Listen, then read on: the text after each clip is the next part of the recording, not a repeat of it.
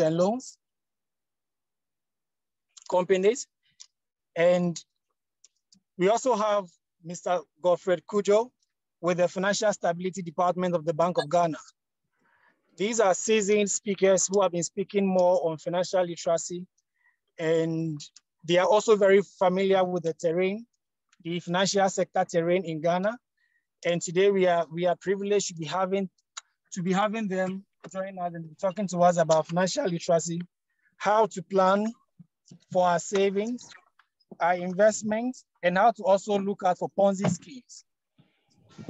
By way of background, as we are all aware, with the recent... Hello, Linda, please, can you mute anyone that joins the meeting? I'm using my phone now, so... That's done, Sackey. All right, I think everyone is on mute now, yeah. All right, so as we are all aware, between 2017 and 2019, or from 2017 till now, if I'm to say, put it that way, government has embarked on a series of financial cleanup exercise to clean our sector of illiquid and fraudulent financial sector players. Like if I'm to put it that way, not all of them are fraudulent anyway, but some, their operations actually had the resemblance of a Ponzi scheme. Most of us, as youthful as we are, adventurous as we are more interested in investing for interest, investing for returns, regardless of how huge it is. We are most often interested in how much we are going to earn from our investment. We therefore, as a result, do not look at the red flags that some of these investment products or investment companies pose to us. It is therefore important. It is based on this that we had a lot of Ponzi scheme operations or Ponzi scheme companies operating in Ghana. For instance, the DKM operations. We also know of God is Love. Recently, of which we are all familiar with, we also know of Men's Gold operations. But the thing is, what makes these people Ponzi schemes? We have today Mr. Tweneboah Kodua, who will do us the honors by explaining to us what a Ponzi scheme looks like, how to know them or to identify them, and how to avoid them. If they are Ponzi scheme operations, then they are real and good investment schemes. How then do we identify these good investment schemes? I.e., how do we invest? How do we even save? If we intend or decide to save or invest, what are the institutions or the options available for us? So today we'll be having Mr. Tweneboah Kodua, who will be doing us the honors, and we're explaining all these things to us, to the benefit of us all. Away from that, when we invest or when we save, there are often times where we have challenges with our financial sector institution or our financial institution, the institution involved. There are times where you go to an institution, you want to make withdrawal or so, and you have challenges. What are the mechanisms available for you? What are the systems available for you to explore to make sure that you get the right treatment or the best treatment from your financial institution? We'll be having Mr. Godfred Cudjoe from the Financial Stability Department of Bank of Ghana to explain those issues more to us and for us to have a better understanding of the processes and the mechanisms involved in saving in Ghana. Linda, if you can help us by running us through the program outline, and then we'll quickly go ahead and kick off by undertaking activities. Thank you so much. Okay, thank you, Emmanuel. The agenda for today, we are going to start with the opening prayer. We'll have self-introductions, purpose of gathering by Mr. Moses Kofi. The presentations will follow, and then we'll have question and answer tag. We'll end the program with summary of key takeaways, closing remarks, and vote of thanks from EPL reps. So without wasting much time, we'll invite our incoming president, who will definitely one day oversee all such operations, financial Ponzi schemes and all that, Miss Esther Emmanuel Aspio, to give us the opening prayer for today.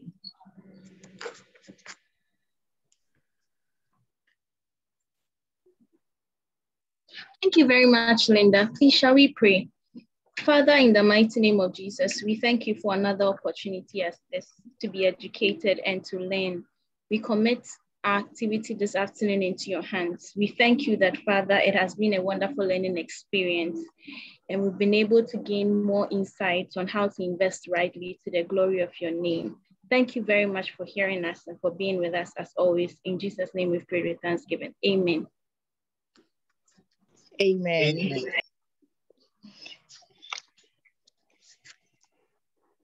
Okay, so before we do the self-introduction,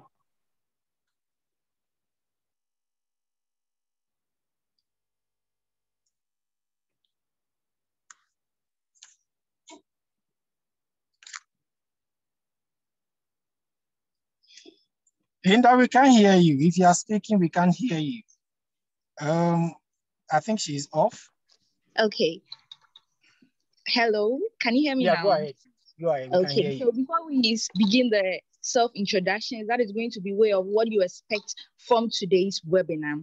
Before we do that, I'm seeing some new names here, far from alumni and then EPL fellows. I know Mr. Kofi is on the line. Mr. Kofi, if you are here, you are welcome. I know our facilitators for today are also on the line. I'm seeing my ex-supervisor, Mr. Kopiga. I also saw Madam Elizabeth Obeng on the line. We want to say you are all welcome. I'll hand over to Emmanuel to help us with the expectations for today's program. Thank you very much, Linda. So I think quickly, I gave the background and an introduction and as to what has really necessitated this webinar.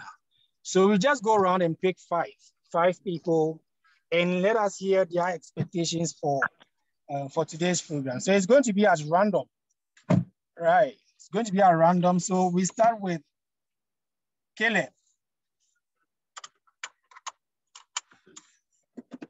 Caleb, if you can hear us, kindly unmute and let us know your expectations for this program.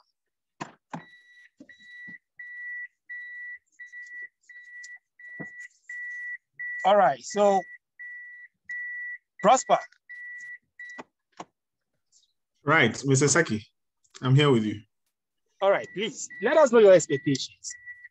Right, so for me, I am gunning for financial independence. And so this program is very timely for me. I expect to understand how I can go about my saving culture.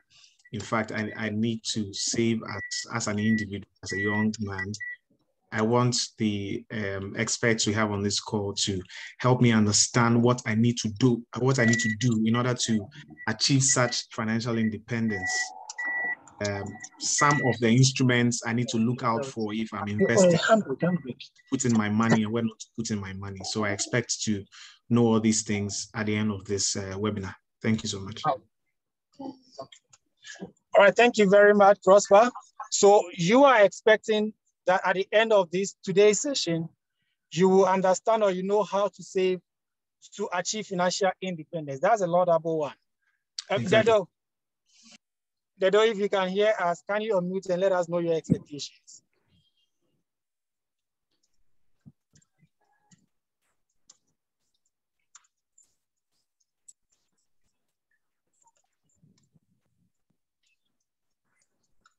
Okay, so maybe we can do Esther Spio. Okay, thank you, Emmanuel Sackey. As rightly stated by Prosper, I'm also curious to know the signs or the triggers to look out for as far as Ponzi schemes are concerned. So those are some of the things that I'm hoping to hear so that I'll be able to invest rightly and not be a prey to some of these, how do I call it, bad investments. Thank you. Thank you very much.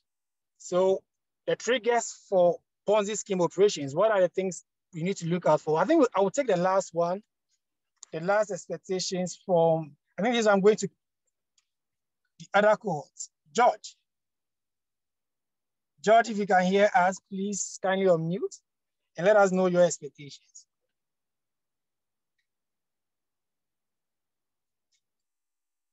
How about Jennifer? Jennifer, can you hear me?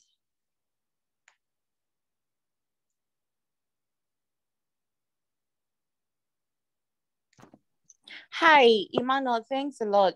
So I'm here today to learn more about how to identify Ponzi schemes and probably how to avoid it, and also to learn more about financial inclusion.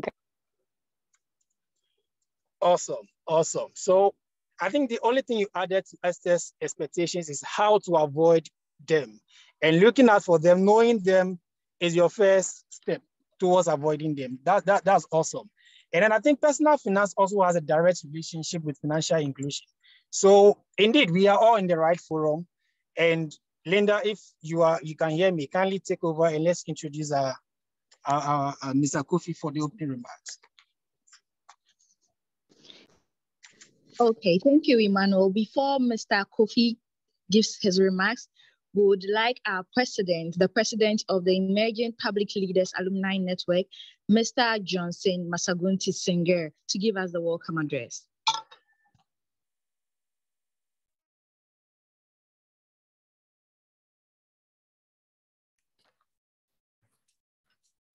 Good afternoon, everyone. Good afternoon. Good afternoon, Johnson. Okay, thank you very much. And everyone, you are welcome to our first webinar series. Mr. Moses Kofi, Country Director of Emerging Public Leaders Ghana. Mr. Tweneboah Kodua, Executive Secretary of Ghana Associations of Savings and Loans Companies. Mr. Godfred Cudjoe, the Financial Stability Department of Bank of Ghana. Madam Elizabeth from OACS, representatives and fellows of Liberia and Kenya of Emerging Public Leaders, EPLAN members and executives, fellows, ladies and gentlemen, good afternoon once again. It is with great pleasure that I welcome all of you to the Emerging Public Leaders Alumni Network webinar series, the financial literacy component of the webinar series. Emerging Public Leaders Alumni Network was inaugurated in 2020 with a vision of being a network of ethical public servants who are committed to excellence and act as catalysts for driving systemic change in Africa's public sector. EPLAN was formed from its mother organization, Emerging Public Leaders Program Ghana. Currently, we have a membership size of about 40 members, consisting of the first and second cohorts of the Emerging Public Leaders Fellowship Program in Ghana. As part of efforts to provide members and the public with relevant information of interest through events and initiatives that are aimed at career and professional development, knowledge sharing and experience, and networking among members, EPLAN is happy to launch and begin its online webinar series. And this is the financial literacy component of the webinar series.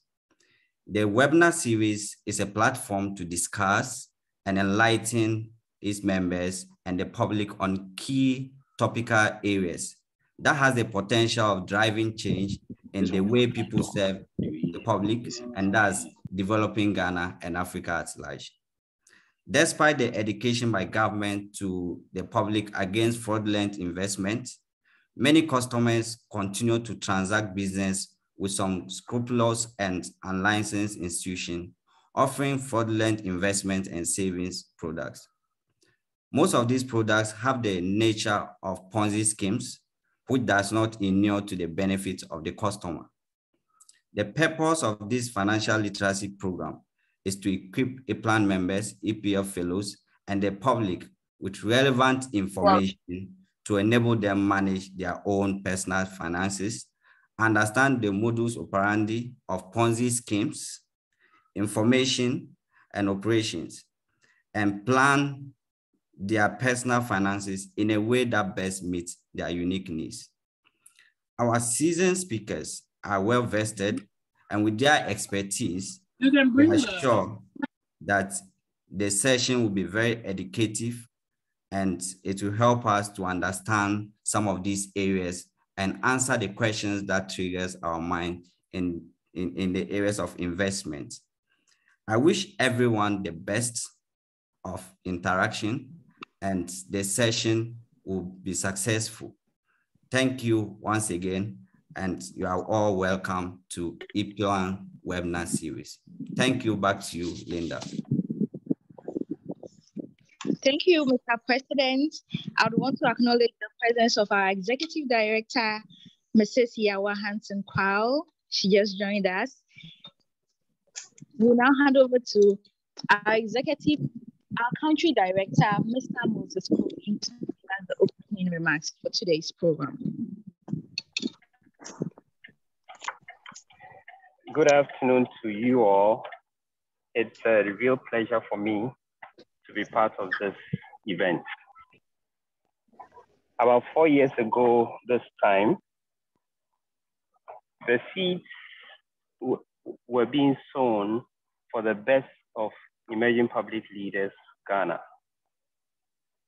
And today, 4 years down the line, it is very heartwarming to see how far we have come. Like Mr. President said, EPLAN, which is the name for the EPL Alumni Association, was formally inaugurated 2 years ago. And that was because that was the occasion of the graduation of our first cohort from this program. And therefore, they became the pioneer members of this Alumni Association.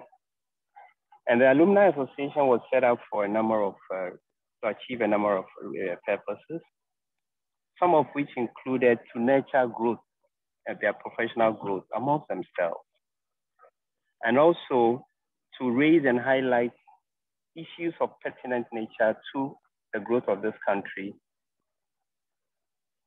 and to lead a discourse on these towards helping educate and correct, if you like, wrong mindsets about these issues. And so for me, it is indeed a real pleasure that this is the first of many, many activities that the EPLAN is going to be undertaking. And it being the first of their webinar series, I'm also excited about the topics that they have selected for a number of reasons. I recall, I think around age 40 or so, I listened to a radio discussion about financial literacy. And a young lady of about 24 or so, I think she was in a final year university or had just finished university, was brought on the program to share her personal experience. And her personal experience was to the effect that she actually lives off the profits of her investment, and that the principal remains untouched because she had engaged in some business, based on her natural skills that were yielding some profit, and she had invested monies into various instruments. And as she spoke about the fact that she was only living off profit to travel, to do stuff, I felt so silly because at that age, around 40, at the time, I don't think I could boast of investment, all right? And it's, when many people live from hand to mouth, especially when you're in a salaried job.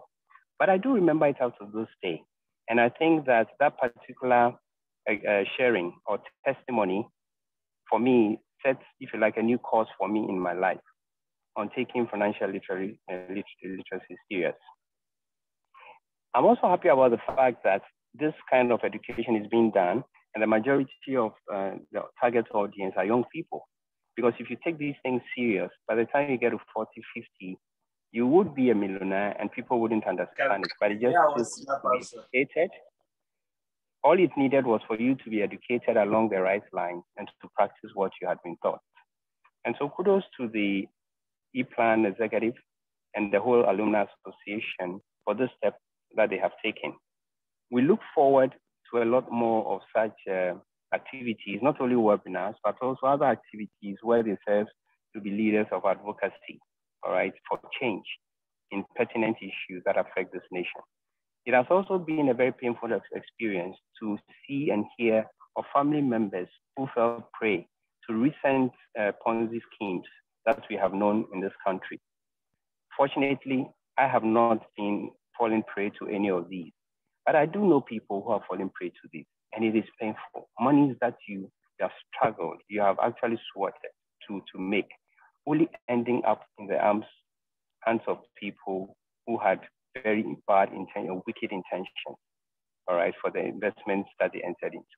And therefore, I dare say that this education is necessary, a very, very necessary thing for the majority of our population, because those who have come to understand the difficulties of not saving have now taken upon themselves this new attitude and this new behavior or this of saving, only to be defrauded, all right, by people who had wicked intentions. And so it is important for us to be able to know the signs and the flags to stay away from, because it's not things are not necessarily the way they seem. And one of the lessons I've learned in life is that if it is too good to be true, be careful, especially when it has to do with an investment. And so as the country director for Emerging Public Leaders, I'm again excited and honored to be part of this particular ceremony or event, and also to see the last pillar of our 6 pillars in the EPL program module, all right, the 6th component, which is actually supporting alumni and or enhancing alumni growth and so on, coming into fruition with this activity. Let us look out for many more activities that EPLAN has in mind for the rest of the year and for subsequent years. I encourage you to pay attention and take full advantage of today's webinar, because I can promise you it will do you a world of good. Thank you very much. Thank you very much, Mr. Moses Kofi. And I must say, you are very lucky you haven't fallen into such schemes before. We have the likes of Tweneboah and Loom that a lot of university students chanced on. Unfortunately, I fell into one, and today I'm glad we are learning much about these things. So I'll just move on and then introduce our first facilitator for today, Mr. Tweneboah Boakye. Mr. Tweneboah Boakye is the Executive Secretary of the Ghana Association of Savings and Loans Company as at September 2017. Mr. Boakye is in charge of the day-to-day administration and serves as the key spokesperson for the association. He is engaged in advocacy, policy formulation, and all relevant stakeholder engagement as far as the association and savings and loans sector is concerned. Prior to his appointment, Mr. Boakye was the executive director at Nkosua Microfinance Limited, a company he co-founded and managed for 7 years in Accra, Ghana. He was also the Southern Sector President of the Ghana Association of Microfinance Company, overseeing 5 regions and also a national board member of the association. Mr. Tweneboah Boakye is very passionate about organizational and regulatory compliance within the financial sector. He's an experienced corporate and private administrator with strong interpersonal problem solving and communication skills. His interests include enhancing compliance to internal controls, credit risk, management, and investment.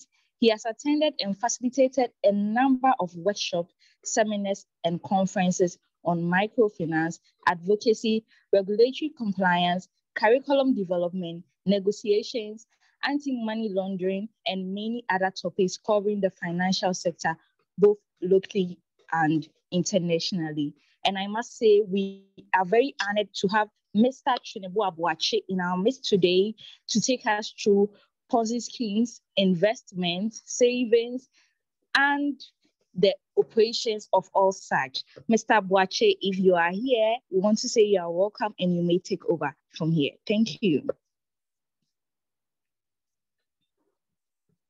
Thank you very much, ladies and gentlemen, and have a good afternoon. I hope you can all hear me. Hello? Yes, yes sir, we can hear you, sir. Great. And I'm excited to be part of this program. And I'm very grateful to the leadership and to everyone here for making time to be here and also for the invitation. Today, we're going to look at some of the things affecting our lives, and I cannot wait to hear your various remarks.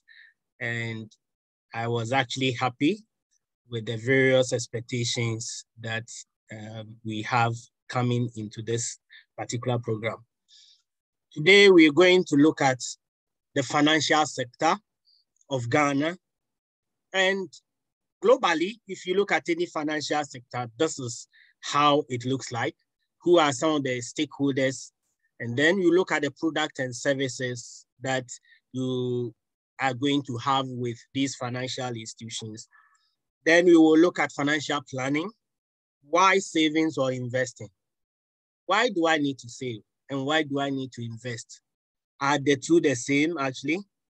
Then what are some of the pointers or red flags for spotting a Ponzi scheme, so you do not fall prey before you realize that, had I known? And I like one of the statements that I think one of us said, that if it is true to be good, or if it is good to be true, then it is. It is what? Then you should be asking yourself a number of questions. If you look at Ghana, and generally in our financial sector, you will realize that there are a lot of stakeholders that play critical roles. And one of them is the judicial system. If a nation's judicial system is not up to notch, if the judicial system is not good to understand the market, you will realize there are a lot of cases will go into these courts and they will be delaying a lot of things. But we must also be careful that the judiciary cannot rush into giving judgment, because we say that the wheel of justice grinds slowly. The rationale is also the fact that, yes, you are wishing that somebody should be prosecuted on time or early, but don't forget that that same person is the father or mother or sister or brother or a cousin of somebody who is here. And therefore, we do not wish that injustices should prevail, but we expect an efficient justice system.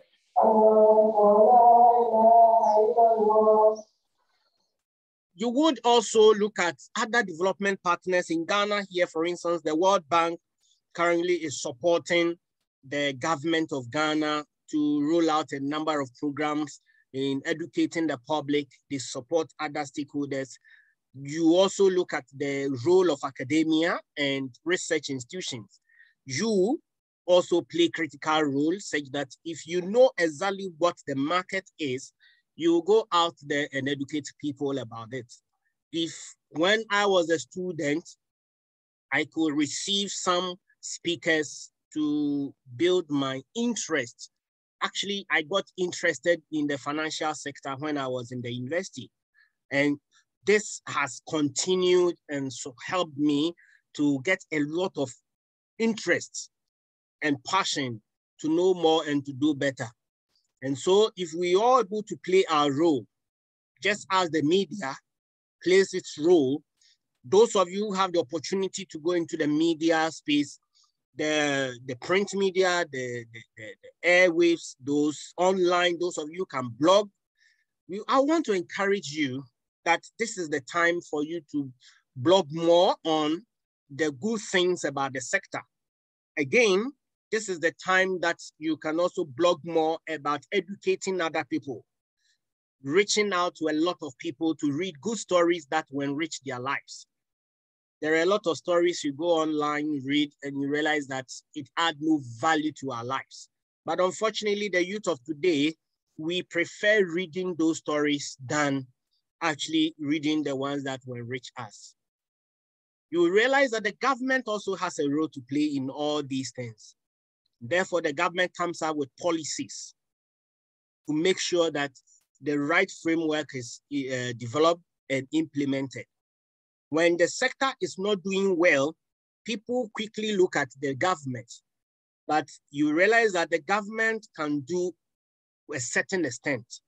there are other key players who need to play their role. Who are they? The regulators. In Ghana, there are 4 key regulators in the financial sector, and I'm going to elaborate on that area. They are the financial institutions that come under these regulators in the financial sector. If we know these financial institutions, if we know their regulators, then you will not fall prey to any of the scammers, and you will know what exactly. The last group that we normally forget is the customer, you. If you play your role, if you know what is right, if you take the right decisions, these people will not get you. But unfortunately, the one who brought about this Ponzi scheme, he says something, and his statement has always rang in my ears. He says that Ponzi schemes can never be eliminated from the face of this earth. So regulators and people should forget about this fight. And he gives 2 reasons. He says that so long as there is poverty and there is greed, then they will not be eliminated. And I turn out to agree with him. There are some people who go in there because they are poor, but there are some people, they are also very rich, but they are greedy. And unfortunately, those who are normally caught up within this web are the last group, the latter, the rich who are greedy. I must say, anyone who is caught up in a scam is greedy. I say it with no apologies. And let this be the turning point. I am also not saying don't take risk. Failure to take risk is a risk by itself. In Ghana, the financial sector is developed into 4, or partitioned into 4 areas. You have those that are controlled by the Bank of Ghana. So when you go into any financial institution, you should ask yourself, are you regulated by the Bank of Ghana, the Pensions Regulatory Authority, National Insurance Commission, or the Securities and Exchange Commission? Any institution that is outside these 4 is not a financial institution in Ghana. And I say it again, in Ghana, any institution that is not regulated by any of these institutions here is not a financial institution, and you are not supposed to actually give them money for returns. Of course, there is an opportunity given to companies who are registered under the Companies Act, who the Companies Act permits them that by their nature and design, you can lend them monies, and therefore you become like a debenture holder. And when you become a debenture holder, they are supposed to even give you certain certificates with the conditions. You can also secretly go into any private institution and go and buy shares there. That's on your own. But if you want to publicly trade, you want to publicly own shares, then you need to go through the Securities and Exchange Commission. So if you are reading on your phone, you may find it a bit very small characters. But let me take the pen to go through this chart with you. In Ghana, as I said earlier, we have the Bank of Ghana regulated institutions. And the Bank of Ghana regulated institutions and all the other institutions in Ghana who are the financial institutions, we can categorize them into deposit-taking institution and non-deposit-taking institution. So if an institution tells you that I am taking your deposit, you should ask yourself, are they permitted to take deposit or they are not permitted to take deposit? So if you are permitted to take deposit, then you are under Bank of Ghana. Now, those that are permitted to take deposits and the Bank of Ghana, please take note, and the Bank of Ghana, we have the banks. You have savings and loans companies. You have finance houses. You have microfinance companies. Please take note of how I am mentioning the names. And then you have rural and community banks. Commercial banks, as we know, or the universal banks, their capital is 400 million Ghana cedi. Savings and loans and finance houses, the current capital is 15 million minimum. Microfinance companies, they are required to have a minimum capital of 2 million Ghana cedis. And rural banks are required to have a capital of 1 million Ghana cedis. These are very clear institutions. Apart from them, there are other 3 institutions that you may deal with who are individually owned or a group. You have the credit unions, and I'm sure you have heard a lot about credit union. You may have one in your church, in your town or your area or other places. Then we have individual money lenders. We call them microcredit enterprises. They also grant loans. But mind you, they do not take savings or deposit.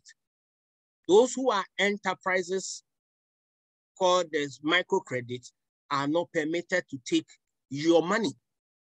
What actually they can do is that when they are giving you loan, they will normally say that bring some money. We call it cash collateral. So when you give them your cash collateral, you give them the cash, maybe they are giving you, say 30% should be deposited with us. The law is that those cash collateral they have taken, they cannot trade with it. They are supposed to put it into an escrow account. The very day you finish paying your loan, they should give you all that money. If that institutions tell you that, oh, keep that money with us, please, it's against the law. I am bringing all these things out because you remember I said the stakeholders include the customer. If we will have a better market, we will have better financial system, the customer plays a key role in all these things. Then you come to those who do not take deposits.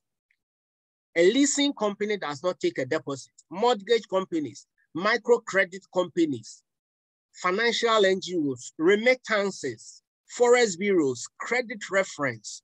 All these institutions are regulated by Bank of Ghana, but they do not take deposits.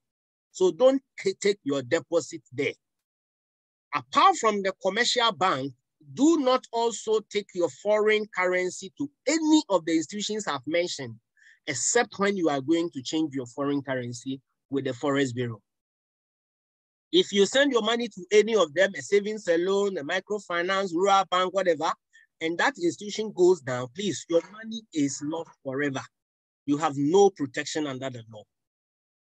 That owner will be prosecuted. It's a criminal offense, having done something against the law. They will be prosecuted, but your money will be lost. The next thing is the capital markets. The capital market is regulated by the Securities and Exchange Commission. And the Securities and Exchange Commission, their members or the institutions under them include the stock exchange, investment advisors or brokers, and we have fund management companies. We know what the stock exchange does. We have one in Ghana, and the fund management companies, they do not take deposit. Please take it from me. They rather take our money on what we call into investment schemes. So they do not promise a return. Please, any fund manager that will tell you that if you bring money here, I will give you X percentage is a scam. Because that is not what the law says. Fund management companies, they take our monies. There are 2 things they do. One is that we don't know how to manage our own money. We don't know where to put the investment. So we go to them and they advise us, take our monies and advise us and put it into one investment that has a lot of regulations, restrictions, where they can invest, where they cannot invest. They cannot promise you a return. What they can do is that they will tell you that our history tells us that over the years, we are always doing +2 of treasury bill, or we are always doing better than treasury bill. But they cannot give you a certificate and promise you an interest rate on it. So do not be confused with them. Then you have the insurance companies. As for insurance, I need not reiterate. You can use the insurance to manage your risk. You can use insurance to do a lot of things. We have the general, the life, the brokers, and also the reinsurance. Then we have pensions. Under the pensions, we have the 3-tier pension scheme. We have the tier 1, that is compulsory, and that is formal. Also, SNIT is bringing up a lot of informal also, so that those who are not in formal employment can also do that. But the tier 2 and tier 3 are managed by private companies or corporate trustees. And these corporate trustees are licensed by the central, by the MPRA. These are the institutions and the Bank of Ghana that you can send your money to. Please take note. Those that you can send your money to. We call them banks and specialized deposit-taking institutions. They are the banks, savings and loans, finance houses, microfinance companies, and rural banks. There's a CIS1, that is the Susu collectors. They are regulated by Bank of Ghana, but they take only Susu. We all know what Susu is about. Not that keep my money with me for 3 months and I will take with interest. No, Susu do not pay interest. So any institution that tell you that we are a Susu, we are doing Susu, we will give you interest, please, it's a scam. What are some of the products that we can have when doing business with any of these banking institutions who come out to tell us we are a financial institution, we are a banking institution?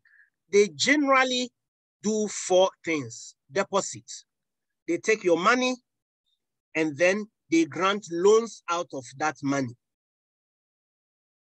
Or they take your money, grant loans, and then do other investments with your money. And all these other investments they do with your money and the loans is shown on the face of their balance sheet. So you see their balance sheet and you see the percentage of deposit they have taken to the loans they have granted and also the deposit, the investment or the placements they have made. You have seen that a kind of loan that they can also give is a guarantee, and I've given a theory. It is only the commercial banks or the investor bank that can give guarantees. So you go to a savings and loan company and say, we are giving you guarantee or credit guarantee. Please, you should be knowing that you are helping them to perpetuate some illegalities. They also offer other financial services such as checks. And in Ghana, commercial banks, savings and loans, and rural banks issue checking accounts. They also offer remittances, transfer, mobile, and electronic banking, among others. These financial institutions also provide business and personal finance ideas or decision-making. So they also help us to plan. Now, look at this. Would you want to be on the left or you want to be on the right? Would you want to be able to say that I own this, or I live here, or I can go on holiday, or I can do something? Yesterday, this for laughter, I heard this audio by a video by this man of God, Eshun. He says that when you get money, chop some. Say when you get money, chop some. There are some of you, it's difficult even getting the money. How will you chop? It's good to chop some money when you have good money. Make sure it is a good money. It's not every money that is choppable. How do you get the result you are looking for? There are certain decisions you need to make. you can save. Saving is putting some money aside for short-term purposes. Mind you, it's for short-term purposes. Putting some assets, that is funds or monies, or it could be any other thing. Don't forget that there are some people, when they get their money today, they go and buy blocks. It means you are saving in terms of blocks. But don't forget that these blocks, if you don't keep them well too, the rains will wipe them off. There are some people, when they get the money, they will buy land. Land is a long-term investment, and therefore you move into investment. You can open an account, and it is ideal that everybody, you have an operating account and a savings account. This savings account should, and I will encourage you, not be what is closer to you.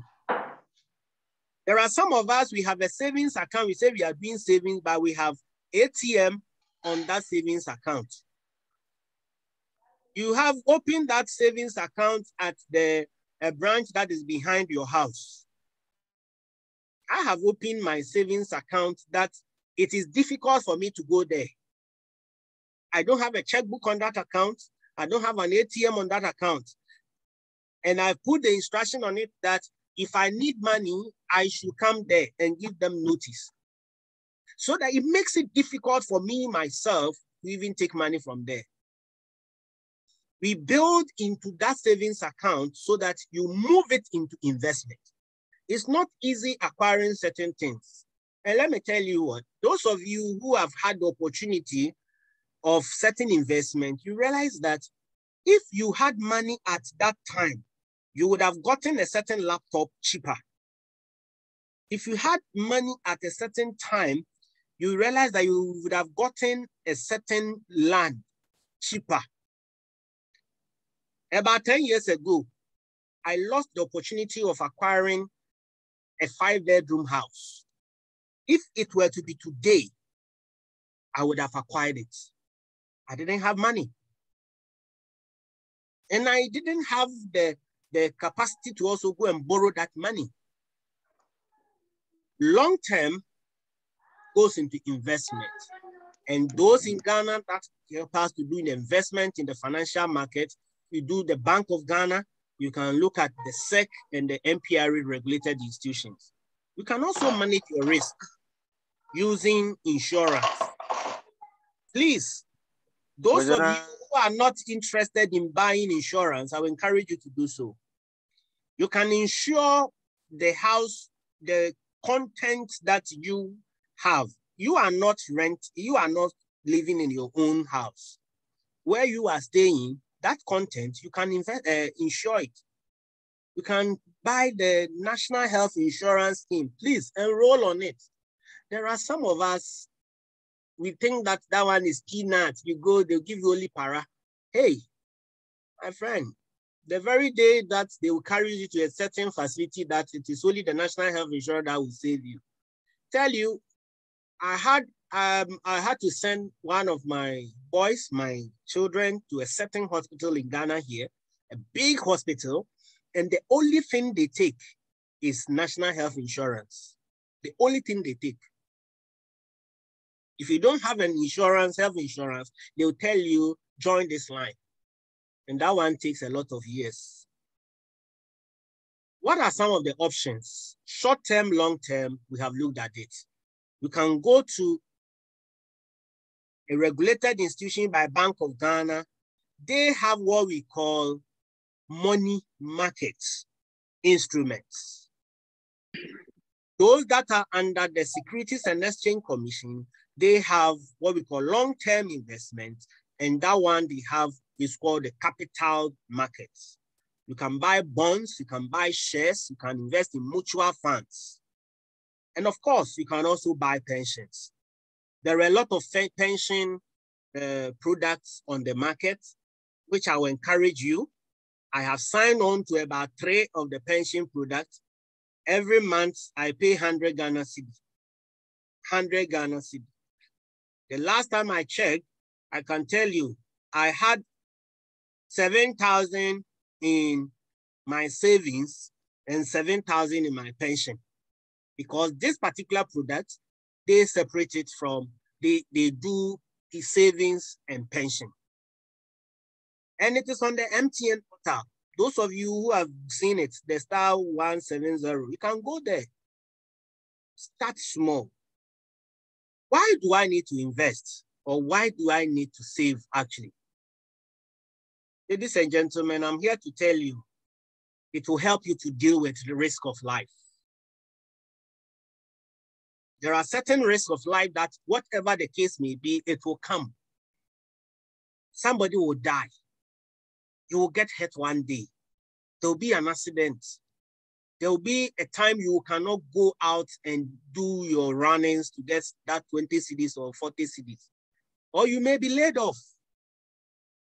It gives you investment opportunities. I have mentioned that it happened to me. Actually, there was about 6 years ago too, there was a property at a place that they said, oh, TK, you can pay 15,000 for it. That time I did not have 15,000. Today, 5 years ago, today that land is worth 40,000. That land is worth 40,000. There are some of you who will lose a lot of opportunities because you don't have any opportunities prepared for you. It helps you to have better life, gives you opportunity to even get credit. Let me tell you, those of us in the financial market, in credit delivery, they will look at your credit history and your savings culture. They will look at how you are running your savings account before they even grant you loans, except those that are tied directly to your salary. That one they call salary loans. As for that one, they know so long as you take salary, they will pay. It will help you to avoid the issue of overdependence on others. It will also make you, help you to deal with different life choices. Actually, there are some of you, your relationships have gone down, or you've gotten broken down relationship because the person asked you for some money and genuinely you didn't have, and therefore you lost that relationship. You are not even happy going to certain places because you don't have the opportunity. What is the ideal time to start investing? Please, time is now. When they give you windfall, there are some of you, somebody meets you in the corridor and he gives you 50 Ghana cedis, and that day, that 50 Ghana cedi, not that you don't have money, but because you think it was a windfall, that money will vamoose. You will spend it. There are some of you at the end of the year, you get some bonus. Please direct all your bonus into something productive. Please don't let bonus be part of your regular spending. Anytime you get a windfall, please and please use it to do something that you will be happy and proud of using the money for. It could be that you immediately get that windfall, enroll in a certain course to build your capacity. Yes, build your capacity. Have you seen this WhatsApp messages on your phones before?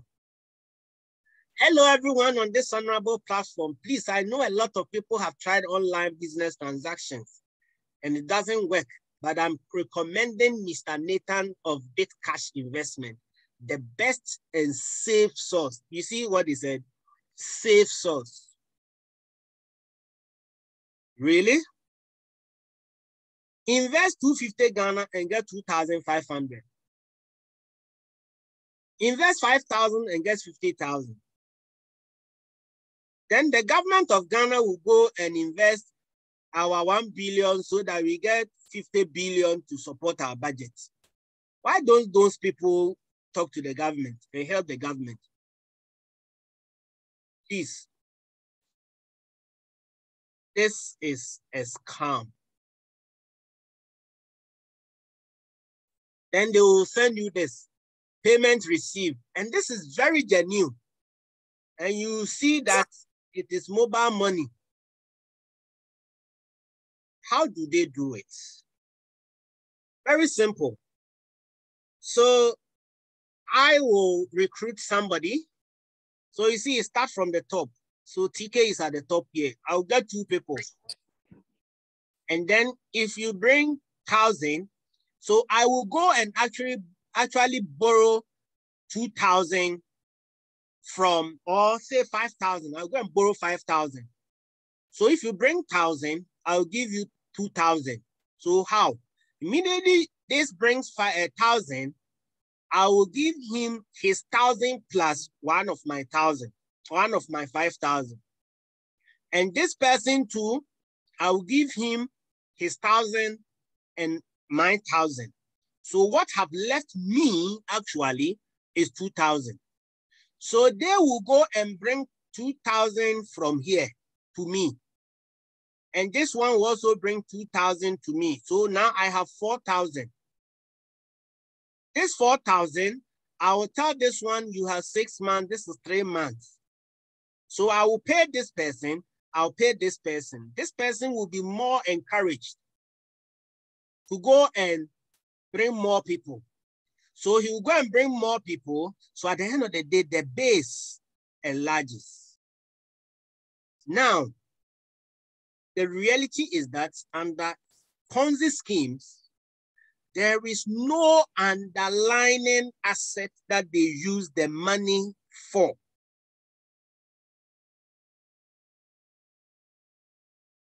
There is no underlying assets. So why do they collapse? They collapse because of what I've just said, that the base depends on new recruits. If they don't get continuous flow of funds, then the scheme will crash. So what are some of the red flags? Do I know that this is a Ponzi scheme? They normally promise high investment returns with little or no risk. Mind you, they will tell you that, oh, you don't need to do anything, only bring the money. We have been taught in school, Economics 101, that risk and returns are directly proportional. And this is what I used to tell people. If you are on the first floor of a story building and somebody goes to the 5th floor and the 2 of them are to jump down when there is fire, who will survive? Definitely the person on the 1st floor will survive more than, or has the chances of surviving more than the person on the 5th floor. Why? Because of the highest level. He wants more returns, more interest. So even if the institution is registered by Bank of Ghana, is registered by whatever, and they say, we will give you high interest rates, please run for your life. All the institutions that were doing advert on high interest rates, we do not see them anymore. They are overly consistent returns. Immediately you invest, you get the money. You invest, you get the money. And that is how it runs. Ask yourself, what will this money be used for so that I will get that returns they are telling me I will get? A quick check is that financial institutions like the deposit-taking institutions in Ghana, the banks and the SDIs I've mentioned, they do ×2 or maximum ×3 of your investment rate to grant loans. What do I mean? If they give you interest on your deposit, because it is your deposit they will use to grant the loans, and I've said it already. If they give you interest of 15%, they will be granting a loan of ×3. That is 45%. But if somebody tells you that I will give you ×10, ask yourself, will you take a loan of ×10 Please, anybody who comes to you and say that, oh, bring this money, even if it is a bank or a savings, a loan, or a rural bank or microfinance, any institution, that tells you that, oh, you bring your investment at 30%. Ask yourself, if they take the 30%, if you give them that investment of 30%, because you are chasing for a higher interest, will you be willing to pay a loan that is ×3 of your rate? Will you pay a loan of 90%? If you will not pay a loan of 90%, then note that they will go and give that one as a loan, and that person will not pay. So your money will lock down or will lock up. These Ponzi schemes, they do not have any underlying assets, and they are normally not registered. And they are so secretive. They will tell you that, oh, we have our strategies of doing it. Any institution that you give them your money and they cannot openly tell you where they invest their money to get that returns, please, it's a scam. Even if it is named TK Savings and Loans, and you ask them this money, what will you be using it for? And they say, oh, it is our trade secret. Please, it is a scam. Because they are supposed to disclose what they are using our money for. And those people, they are normally issued with paperwork, few paperwork, and difficult in receiving payments. How do I make the right choice? As I wrap up, assess your investment objectives. Why and how long do you want to make this investment? What is your risk appetite? What kind of returns are you expecting? Your whole portfolio, you have 10,000 or you have 200 Ghana. How much of it can you allocate to one particular institution? Please don't put all your eggs in one basket. Visit the financial institution or any financial institution of your choice. Do not be coerced by what your friends are telling you that, oh, as for this place, they are best. Please verify it yourself. Compare the terms of the investment between financial institutions, as well as your own objectives that you have set. Please, again, do not chase high returns. Find out what you can, if it is possible, about the financial institution. If you have access to their financial statement, please, the better. Check their websites.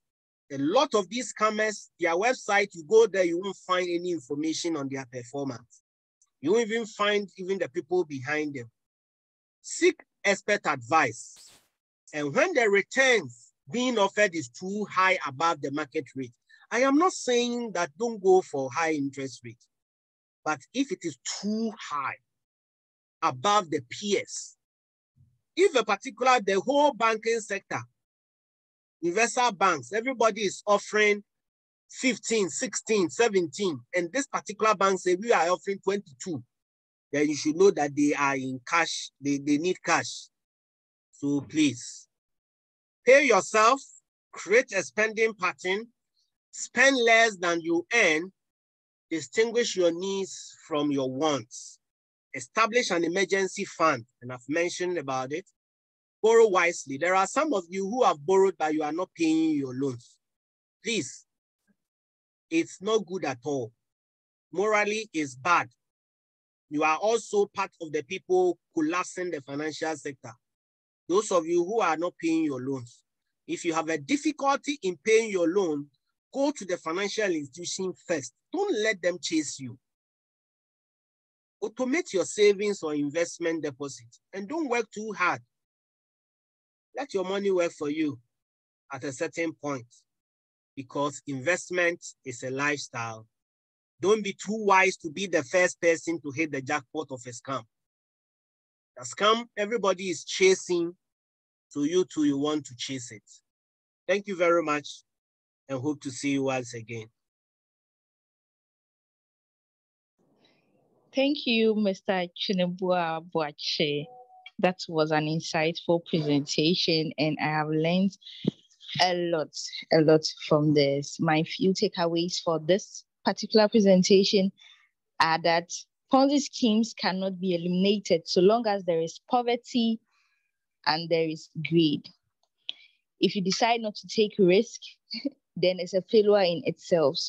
But then you should take risk wisely. Before venturing into any investment portfolio or whatsoever, we should try to assess our investment objectives and seek expert advice. If we need those expert advice, we'll run back to you for them. Thank you so much, Mr. Boakye. At this point, we'll give room for questions.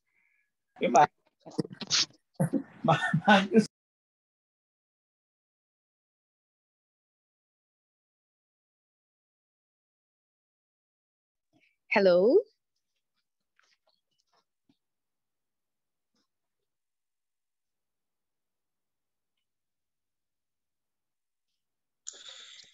Linda, I can see a hand up. Bismarck Amefianu. Okay, Bismarck, your question, please. Yes, thank you very much, sir, for the presentation. Very insightful and very, very, very revealing. I have a few clarifications that I would like you to make for us. You mentioned that Ponzi schemes and those who operate do not have underlying assets. I want you to elaborate on what an underlying asset is, why it is very relevant. And I also want to know, does the Bank of Ghana regulate interest levels to be paid on investment by depositors? Do they do it, or is it their responsibility to even do it at all? I'm asking this because, for instance, if we hear of interest levels that are above, for instance, what is normal at a point in time, should the Bank of Ghana raise an alert and maybe question that bank or anything of that kind at all to inform customers about the dangers for operating in such a bank? And I'm thinking about that as a proactive approach. Does the Bank of Ghana do that, or is it their responsibility at all? And I want to add the last one. If, say, commercial banks that are legally registered under the Bank of Ghana and regulated, in the unlikely event or if they collapse, will the Bank of Ghana or the government or reinsurers refund savings to depositors? And if they do, why wouldn't the Bank of Ghana refund savings to, let me say, financial institutions that have been declared a Ponzi scheme, whose monies have been locked up, but were rightfully registered and were regulated by either SEC or any of the four that you mentioned that are the ones in charge of the market? Thank you very much.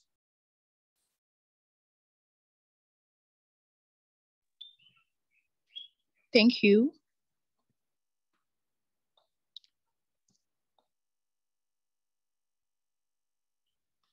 Mr. Boakye will answer for us. Can I respond? Yes, please. Oh, okay. I thought you can take one more, then we can respond. Or I see Mr. Vasco's hand up. Yeah, Vasco. Please, we want you to mention your names and then your institution. Okay, thank you. My name is Vasco Ayere Avoka, formerly of the Ministry of Health. Thank you, Mr. Tweneboah, for the presentation. We talked about the deposit taking and the non-deposit taking institutions. So if I want to establish a business in the non-deposit taking sector of the investment, industry that you spoke about, say maybe insurance, is there any financial or minimum financial requirement that I'm supposed to have before I can do? Thank you. Okay, thank you very much. So let me take you from the last question. Any kind of business that you want to do, I showed you the regulator responsible for that one. Please go to the regulator's office. Do not go through anybody.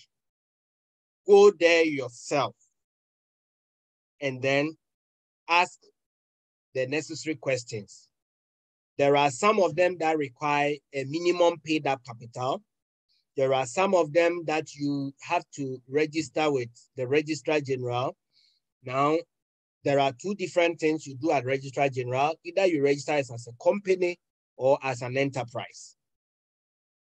So all these things, if you go to the Bank of Ghana or insurance or the SEC, they will tell you all the requirements. You can start from also their websites. They can also give you a lot of information on that one. Thank you very much. The first question, when we say an underlying asset, what we mean is that what the money they have collected, what they are using it for.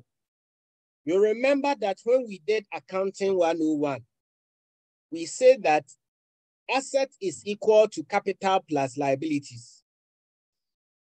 So for you to have the capital, your first, the money you are investing in the business, if it is your own money, is your capital. Then you will buy maybe a truck to start the business. While you start the business, you need more money from other people. And the money from other people is your liabilities. You buy more equipment. So you realize that you are building your assets. So the monies we have given to these institutions are supposed to be the liabilities for them. What assets did they use it for? And two, what instruments are they investing in to be able to pay us that returns? If you ask them and they do not give you the answer that convinces you, please run for your life. There are some of us too, it's not because of this question. There are some of us too that we have the idea that, oh, this one, I know it is a scam, I know, but let me go in quickly and leave fast. A lot of people have that mentality. They go in and leave. The first one, they were successful. Second one, they were successful. You are part of the greedy people. And then the third one, you'll be caught. I know a lot of people who got their hands bent because of investing in this 10% monthly interest. Will you take a loan of 10% a month? If you will not take, then know that the money that is going in there will not come. So that is what we mean by underlying assets. Does BOG regulate interest rates? No, BOG doesn't regulate, and Ghana is not interested in regulating interest rates. The only thing that the central bank can do is to encourage financial institutions. But know what? This interest rates it starts from we, the customers. This interest rate, the high interest rate, comes from we, the customers. If we all from today decide that we will take our monies to an institution that offers us a lower rate, that lower rate, that institution will also grant lower rates on loans, and businesses will grow. But because you and I, we are so greedy, we are looking for high interest rate on our deposit, we will also be asked to pay higher interest rates on loans. So that is where it starts from. And also the inefficiencies in our operations. If we all become efficient as good citizens in our workplaces, in our banking institutions, we will be able to cut off some of the inefficiencies. There is a deposit protection. We call it now, Ghana has a Ghana deposit protection scheme in place. What does it do? It is for only, please take note, it is for only the institutions that I mentioned as SDIs and banks, those who are in the bank, you remember I showed you the slide on banks and then SDIs. They are the only ones under the deposit protection scheme. And this one, when that institution goes down, the deposit scheme will pay you a certain amount under the scheme. Those that are not under the scheme, you have to go through the process by the Companies Act. Liquidation, when we liquidate the assets, then they will pay you what you can get. You said that, I think I didn't get that one accurately, the last portion, that what about the institutions who had license and they got their monies locked up? Why are they not getting their monies? In any case, please, there is no law in Ghana, please, and take it from here.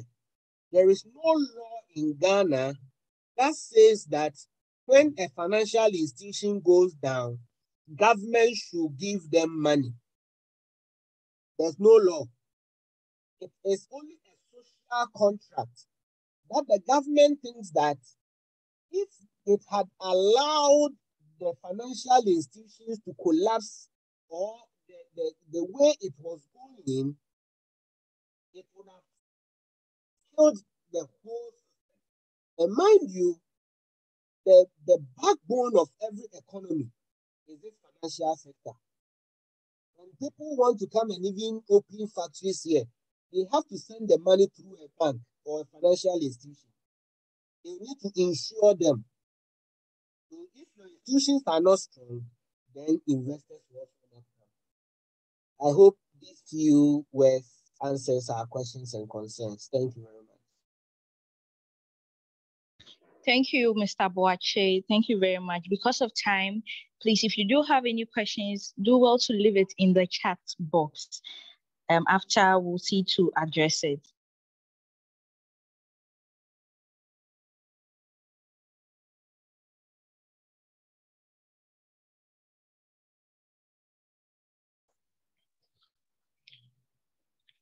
All right, so thank you very much, Linda. Thank you, Mr. Tweneboah Kodua for the insightful presentation. We have a couple of comments from in the chat. Maybe I read it before we go on to Mr. Godfred Cudjoe. So we have here that from Joshua Anxinlari. He says, thank you very much for this financial education given. You have indirectly given us money. God bless them. And we also have from Johnson Single that this is very educative. Thank you very much, Mr. Tweneboah Kodua. We have Albert Ani. He says, this is the most useful weekend for me. I've really learned a lot. Thank you very much. Please, we can leave our comments or any questions that we have with respect to Mr. Tweneboah Kodua's presentation, and we will do well to let him have it and we'll forward the responses to you appropriately. Because of time, we will move on straight to the presentation of Mr. Godfred Cudjoe. So Mr. Godfred Cudjoe is with the Financial Stability Department of Bank of Ghana. He is with the Market Conduct Unit, and he had his bachelor's degree in computer engineering with the University of Science and Technology, and later had his master's in MBA in finance from the Coventry University. He has been with the Bank of Ghana since 2010 October.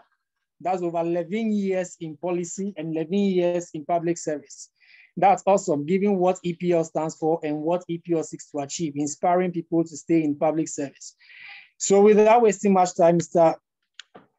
Cudjoe, if you are ready, please take over whilst we learn the recourse mechanisms in the banks and SDI sector.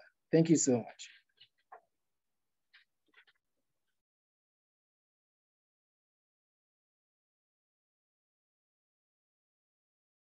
Okay, thank you very much, Iwan. And I'm very grateful this afternoon for having me to join you to share some ideas or have a discussion with you on our recourse mechanism.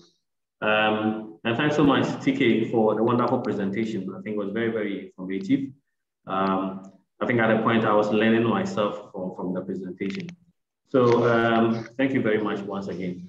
So briefly, some of the issues I wanted to talk about. TK has done a very good job by going into detail to explain to you what the entire financial system is. I just wanted to add just a little to, I think he also gave detailed explanation as to what all the individual institutions that are licensed by Bank of Ghana, what they do. Can you see my screen? Yes, we can. Okay, yes, all right. So good. I just wanted to emphasize this. TK mentioned the deposit-taking institutions, mentioned the non-deposit-taking institutions. Just a little to add, especially with microfinance institutions. TK had mentioned that they take deposit. What it means is that if you have your money, you can go and then put it there.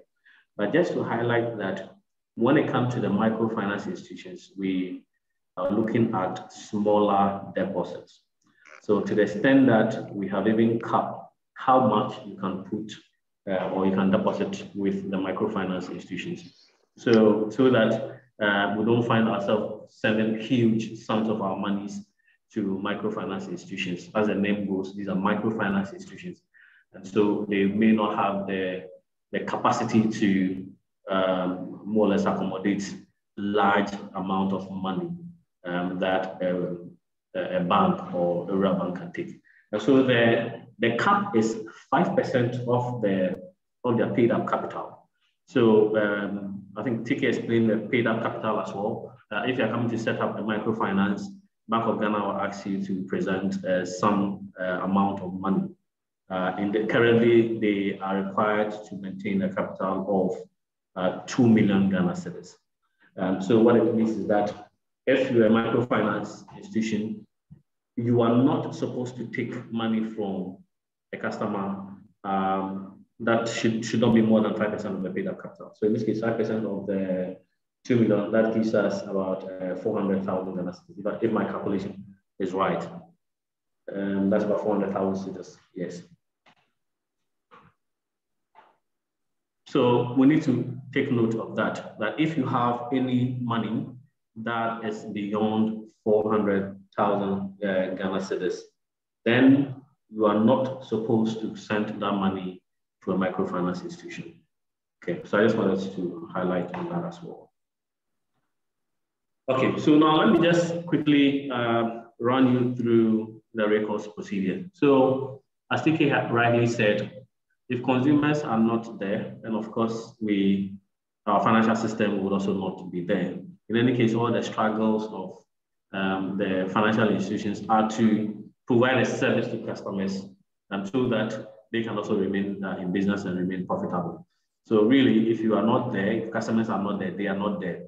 That is why we have always said, those days, for those of you who have lived in very remote or rural areas, the banking halls of some of the banks seem to be some high place that only a few can even enter.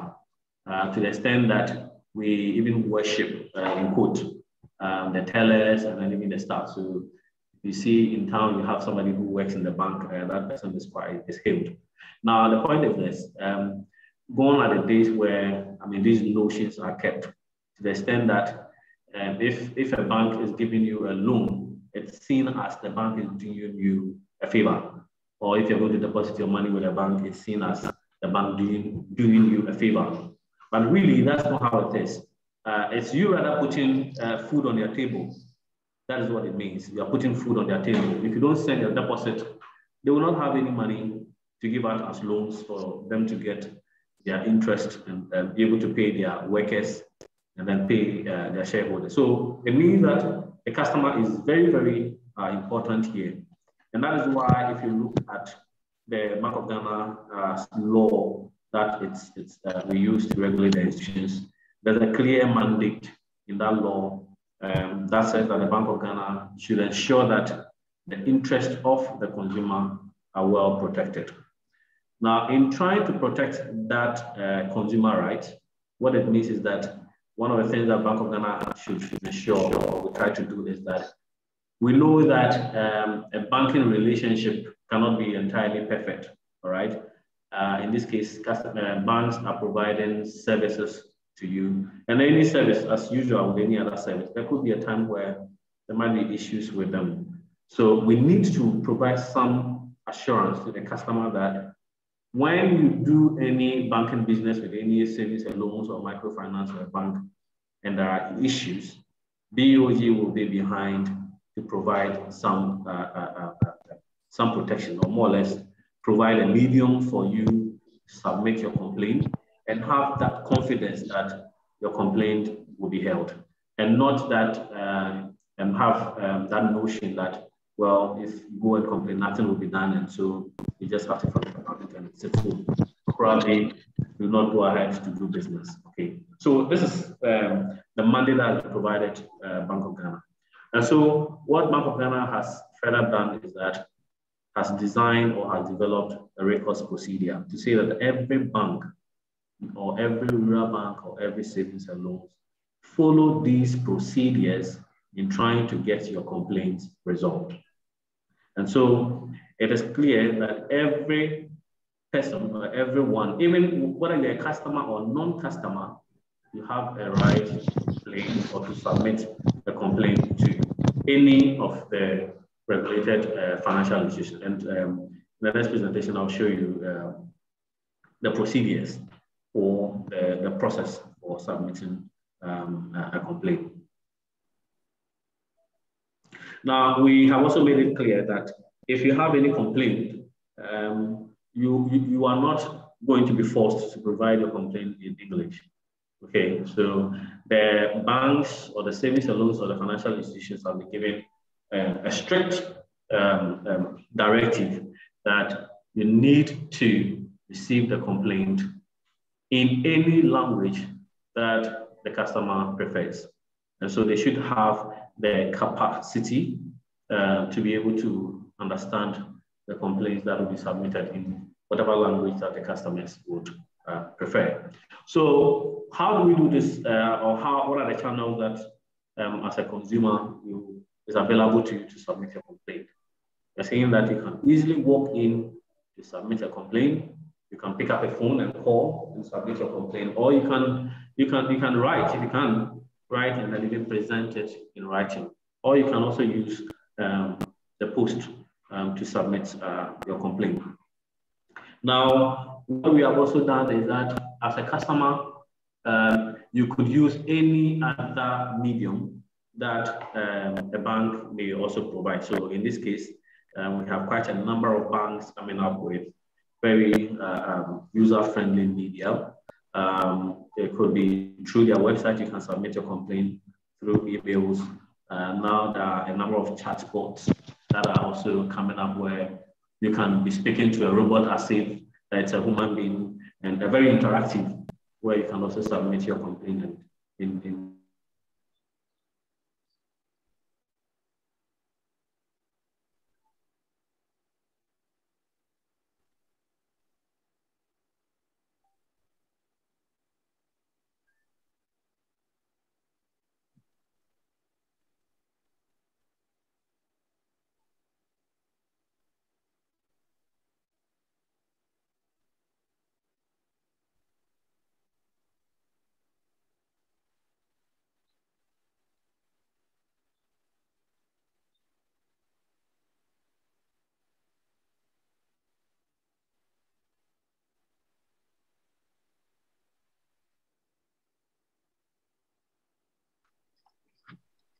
I think Mr. Cudjoe is having challenge with his network connection, so he's gone off. I'm sure he'll be joining any moment from now.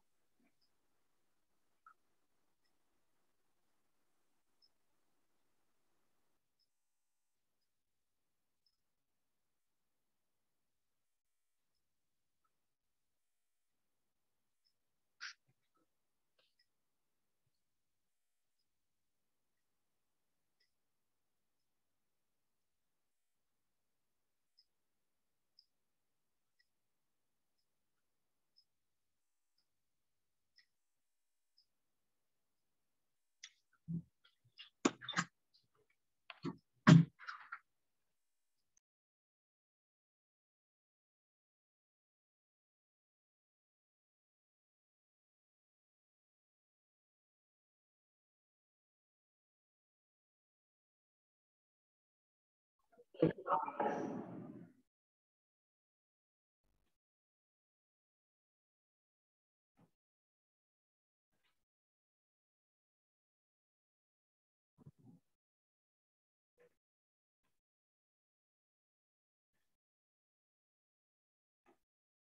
Okay, so Please forgive me. Yeah, I think I had an issue with my network. Please forgive me.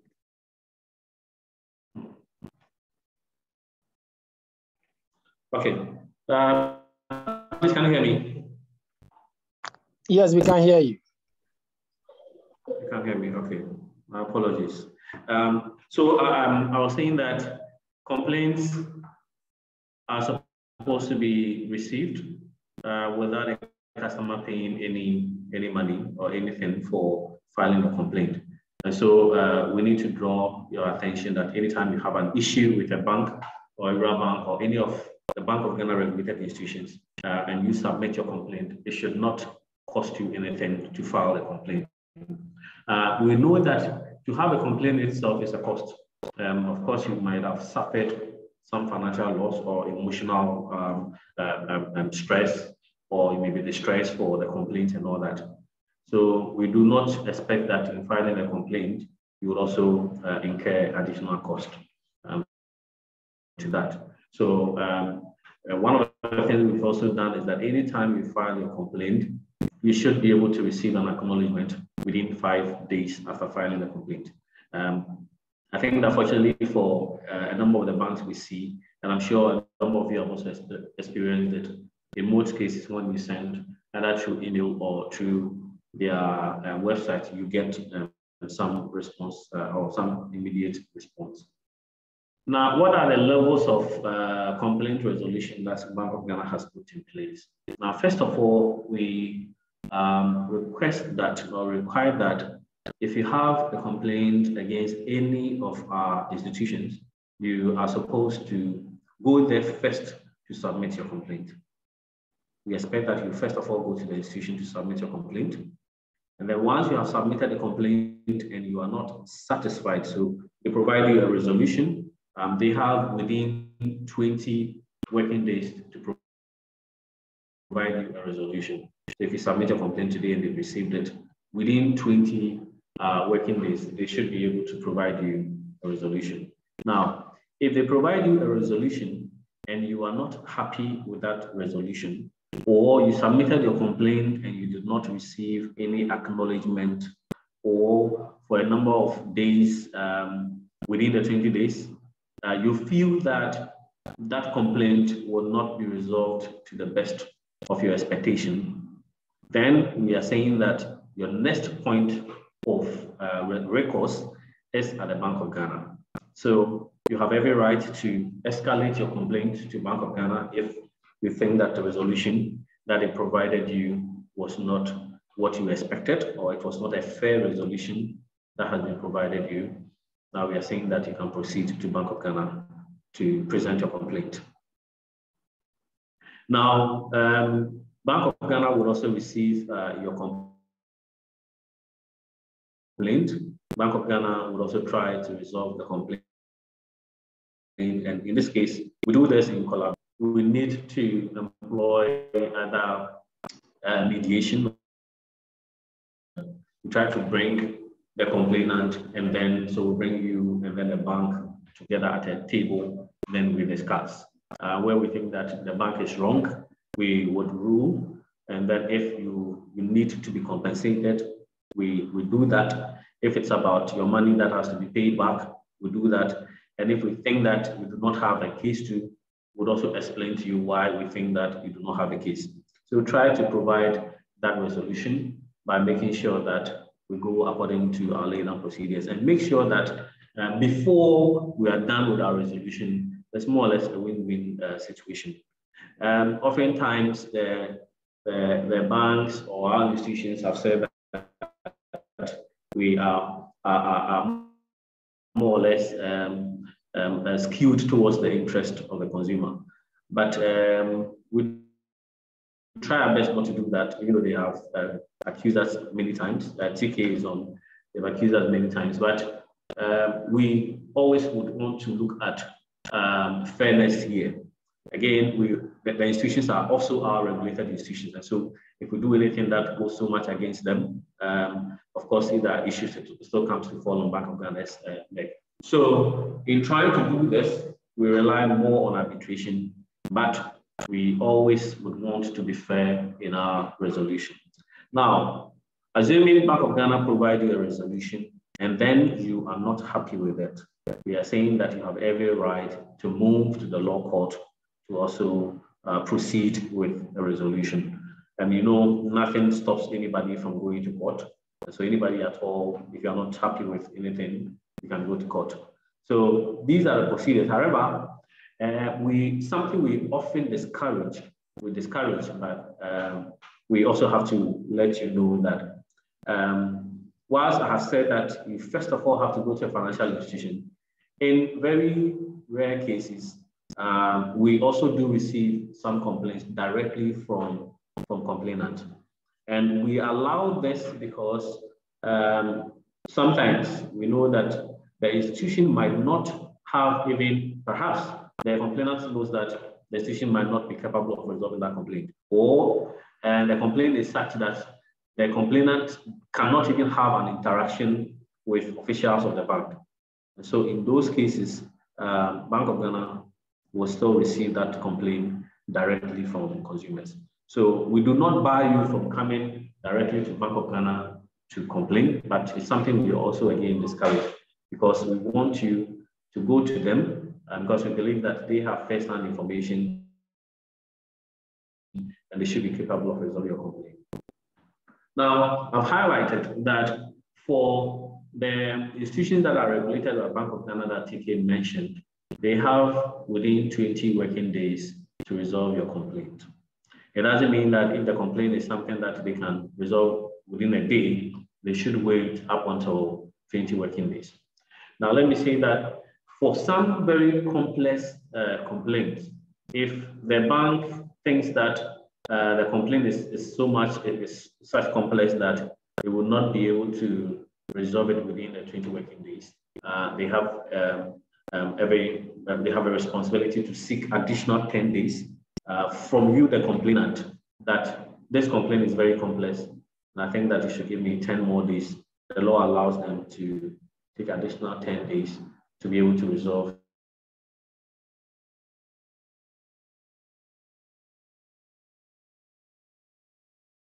Say the Bank of Ghana, we received this complaint from our customer, but it's so complex that we have exceeded the 20 and then 10 additional days.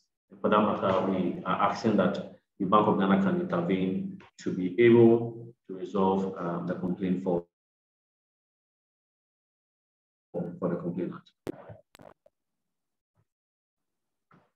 Now, I mentioned earlier that you have the right to come to Bank of Ghana, and of course, if you do not receive the response, like I said, or if you're not happy with the resolutions and all that, then you can submit your complaints or escalate the complaints to Bank of Ghana. Now, let me make this also clear for us, because we often experience that as well. Now, if a bank has provided you with a resolution and you do not come to Bank of Ghana if you were not satisfied with the resolution, you do not come, and then you come later, I think we have about within 20 working days, you should be able to submit your appeal. But if you wait beyond 20 working days and you submit your appeal, Bank of Ghana may say that may not receive that appeal because you did not go within the 20 working days. So this is also just for our information.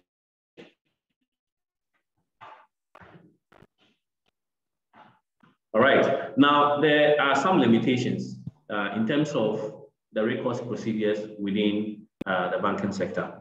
And one of them is that if you have gone to court, for instance, you have sent your complaint to court and the court is going into your complaint, at that point, we say that if you come back to Bank of Ghana will not receive that complaint.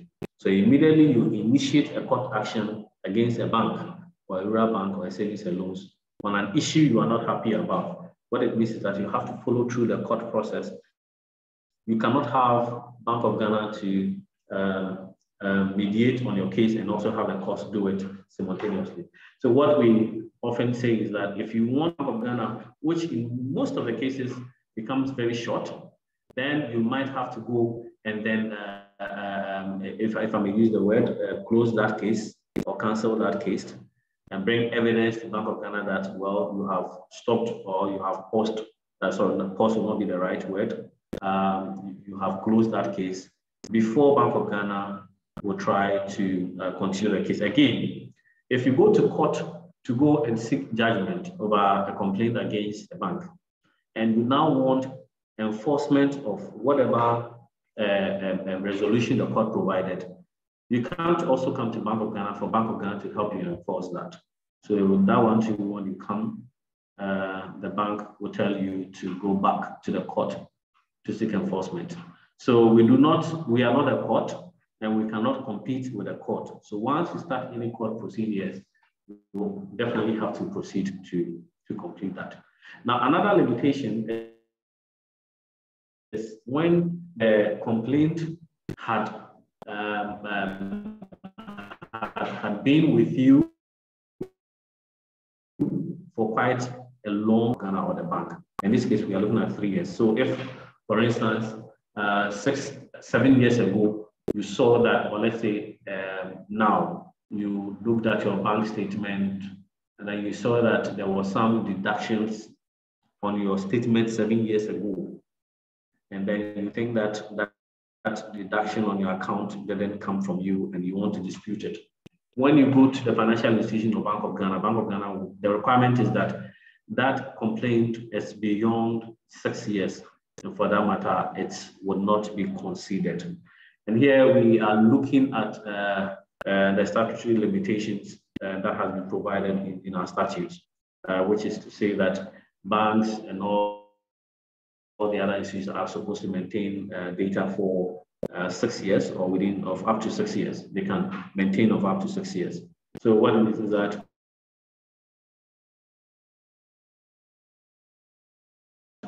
it will be very difficult for us, information retrieving work will be very difficult. So please, if you have any issue with any of your banks, please immediately you identify it, draw their attention, and do not wait for more than 6 years before you complete. Okay, so I have mentioned this, that if there's a matter before Bank of Ghana and you proceed to court, then what it means is that we are going to stop. Again, if you we'll have to let you withdraw the case. I've mentioned this, so let me briefly continue. Okay, so just some information for all of us. If you have any complaint and then you want to submit to Bank of Ghana, you can submit through email. We have the email as complaints.office@bog.gov.gh. You can also come to the 7th floor of City House, Accra, to submit your complaint, or you can also submit your complaint to any of the regional offices. We have one in Sunyani, we have Kumasi, Takrade, Seshubwako, and then Tamale. And then Sunyani, I think I mentioned that. So if you have any complaint, you can also write it and submit it to all any of these offices, and then they'll submit it to the City House, 7th floor City House, 02 66505. So that's a direct line to the complaints office. We also have WhatsApp. I think I didn't put the WhatsApp here, but let me quickly get it and then share with you.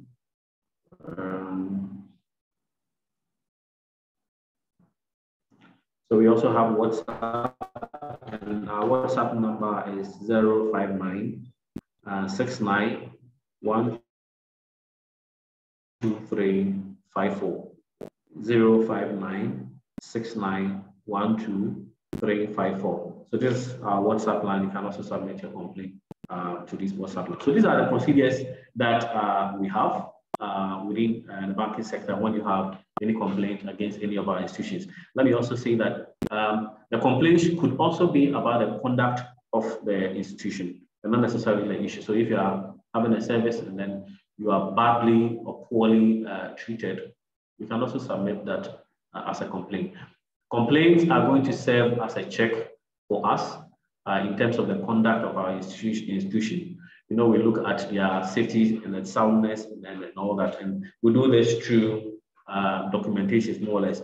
But when it comes to the real physical conduct, we try to understand these through the complaints that are filed at Bank of Ghana. So we entreat everybody, if you have any issue with any of our institutions, kindly draw their attention. In most cases, you realize that the issue would be within the branch or the teller. And so even at the head office, they might not know what you are complaining about. We have witnessed quite very rude customer service staff at the front line. And so you should not sit back anytime you have a complaint. Kindly escalate any of these complaints, because this is what is going to more or less give us some feedback as to how our institutions are conducting themselves. I wanted to, I think one of the things I wanted to highlight was on responsible savings and investment. And I think TK had mentioned all of them, but I wanted to highlight some of the red flags. Okay, so he's mentioned the T-bills, high returns. He's mentioned that there was one of, yeah, so I just wanted to make this point, and we often see this within our sector or in Ghana here, where people put their money within the institutions and then they go to sleep. So it's an investment that you have done. And then let's also understand this. Nobody would say that a bank or can give 100% surety that a bank would not fail. Bank of Ghana cannot give anybody an assurance that any bank will never fail. Banks are like any other. Banks are like any other business that can fail. In fact, they are even riskier than any other business. So what it means is that they can fail. That is why Bank of Ghana will put in a lot of conditions just to make sure that they stay afloat. And TK mentioned some of the deposit insurance and all that. So we cannot give that 100% assurance. So what it means is that you as a customer also have a responsibility. And then that responsibility should be that whenever you put your money in any of our regulated institutions, make sure you monitor that investment. How often do you call to check up on your statement? How often do you find out if your money is doing well? How often do you read about these institutions and what is happening to them? I think earlier I wanted to share some of the red flags, which, for instance, does the institution solely depend on the CEO? For example, without a CEO, payment to customers cannot be made, even though the investment maturity date is due. So you have a very small microfinance institution, for instance. Is it that, do you see that everything about the company is revolves solely around the CEO?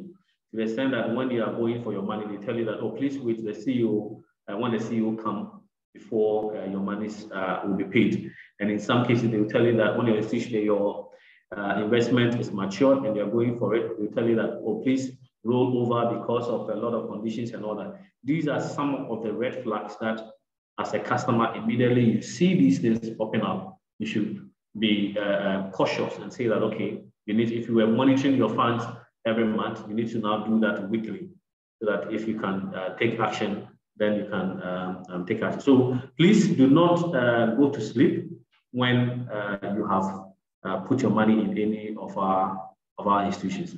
Let me also take the opportunity to also take you through some few things that you need to take note as a customer. And I want to believe that almost all of us have one or two accounts with our banks. And I just highlight, some of us have checkbooks, some of the practices that we have seen. And I'm doing this because we want to protect your interest. And what some of the things we've seen are the checkbook, some of us sign our checkbooks and put it there. When we are traveling, we leave it behind. And then we expect that people will present them with later checks and pre-signed. That is something that is a bad practice we need to stop. And then also issuing a check to somebody when you do not have money in your account. Please, It's a criminal offense, and Bank of Ghana have very, very strict sanctions for anybody that issue a check when you do not have money in your account. You might lose the right of operating an account in any of our banks. And I think there are a few issues also about ATM cards. Again, we've seen certain things that I want to share with you. For some of us, we may not need the bank's beautifully branded cards, the Visa card and the MasterCard. For instance, if you don't intend traveling outside, or you don't intend purchasing anything online, why do you need those Visa and MasterCard when you can opt for a local card that can also work with all the ATMs, which have very low charges? Okay, I think they have even standard charges of 2 cedis and all that. Why don't we opt for that and we go for a debit or Visa card, which is very expensive?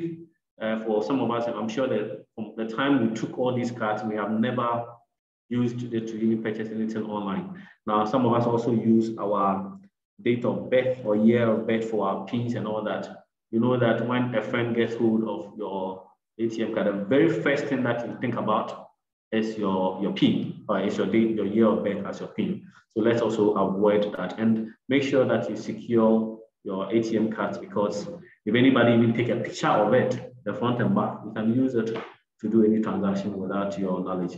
I think that for the sake of time, I will leave it here. And then if there's any question, I would take them. Thank you very much for your attention.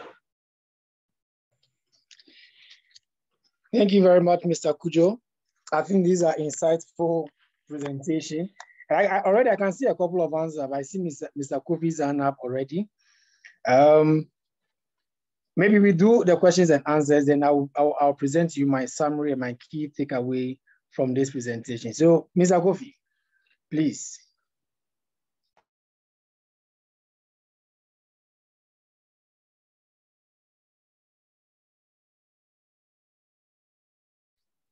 Mr. Kofi, can you unmute and go ahead with your question?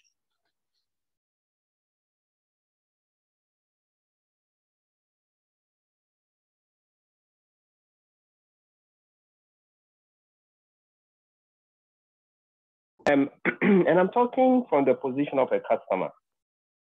I feel that it seems to me that most of the regulators that we know about that have been mentioned here today, the SEC, Bank of Ghana, NPRA, and I think NIC, they seem to us to be passive more than active. And I ask this because if you take the case of BKM and also Men's Gold and so on, is it that the regulator does not have what it takes, the mandate to bite or to prosecute? All right. Here is a case where it is so obvious that there's a player in the market who is not playing according to the rules. And what SEC does is to call the consumer's attention. Please note, this man or this organization is not registered with us, so please don't deal with them. When they are duping people, they are actually taking people out, doing things that I consider criminal, and the regulator is sitting there passively, only sending messages to the customer. Now, bearing in mind that there's a large chunk of our market, all right, where people are financially illiterate or illiterate. I mean, it's basically illiterate, and yet we don't feel protected, all right. And so, and sometimes even let's say even try to come to Bank of Ghana, a customer or somebody has a problem with his own bank. I'm sure you would have heard that some of them don't even take the trouble to come and report. They feel they are incapable of fighting a financial institution because they are a mere customer, you know, in that sense. And so what stops the banks when they have seen something, even before a customer comes to make a formal complaint? What stops the regulator from stepping in to actually take action that would give me confidence in the regulator? I have a basic challenge with that regulators do not seem, and I'm being careful with my choice of words. They don't seem to be active. They seem to be passive, and therefore people don't seem to have that kind of confidence in them. And then we sit back and so many people are due, and it becomes like a government responsibility to solve the problem. But we have institutions in place that have that responsibility, in my estimation, to be taking up those fights. Thank you. Thank you very much, Mr. Kofi. I think that's a point well made. We will take two more questions, if there are any, for Mr. Kofi to respond to all of them at once. So if there are any more questions.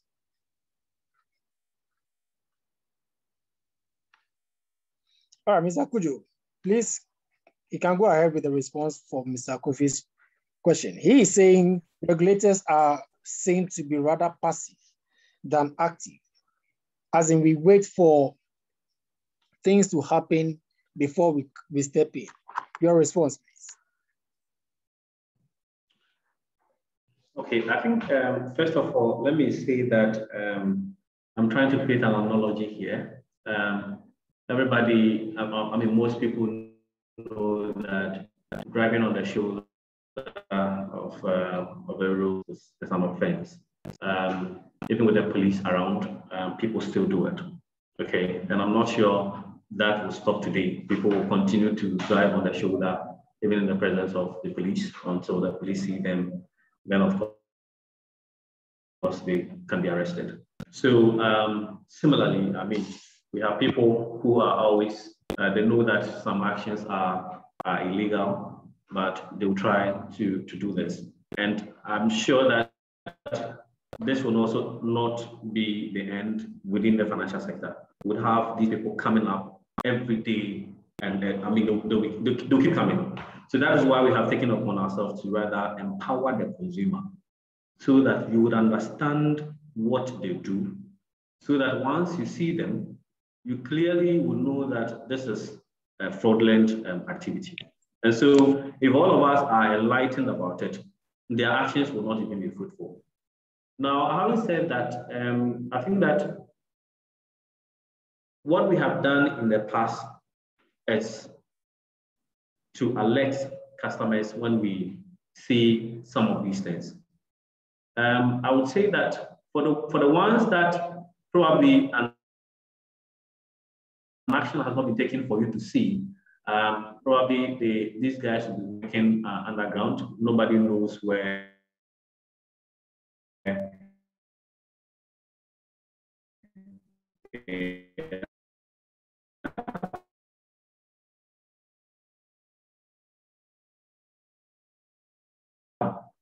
and you only see them on them. I'm sure you are aware of a few of this. It goes back to men's group by Bank of Ghana, and they were doing certain things that were seen to be more or less a Ponzi scheme. Those, when they were identified, were closed. But men's group, for instance, in my view, they were more or less taking advantage of, let me call it a regulatory arbitrage, where they found a loophole, and probably the regulators were trying to find out, okay, so which of the law is this gentleman breaching, so that an action will be taken. But even before that, the regulators kept warning people that, please, we do not think that this is a viable business, and so please do not enter. So my final comment on that would be that let us look at empowering these people, or empowering ourselves, because these things will keep coming. But that's when we see a clear deposit-taking institution without a license, for that one, be rest assured that they'll be closed down and prosecuted.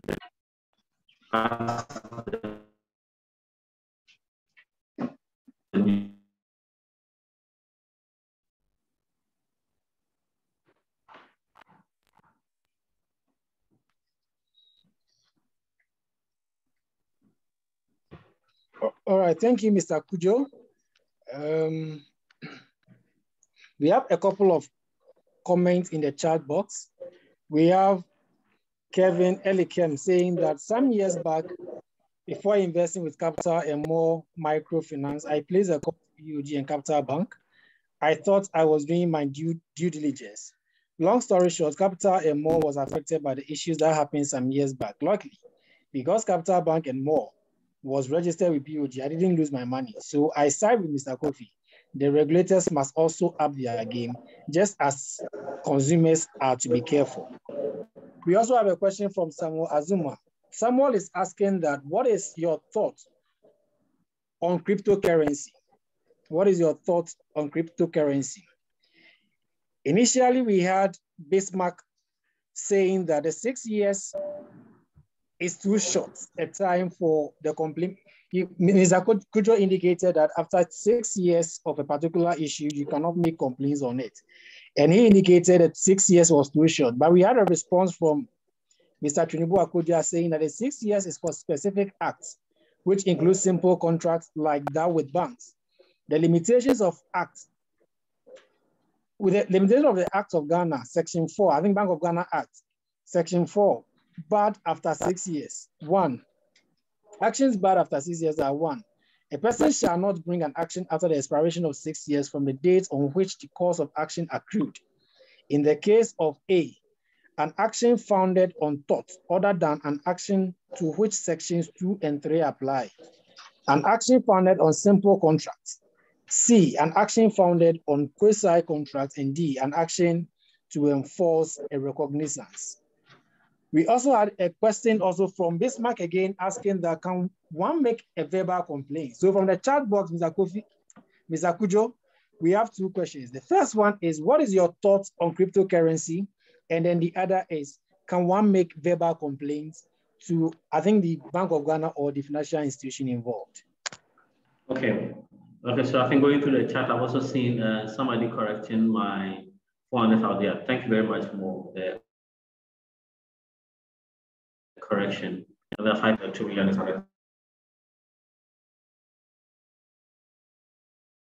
so thank you. Publications on the regulated stance on crypto, saying that the Ghana cedi still remains the legal tender and nothing else. But I think that we have also highlighted the fact that the bank is moving into its own cryptocurrency, and we have actually published a policy document on that. I think we've also actually started a piloting in very remote areas, trying to see how it will work on the offline. So very soon, more information on this will be out there. But in terms of, I'm sure you're making reference to the Bitcoin and all the others. As we speak, it is not a legal activity, and the only currency that we should be using for our transactions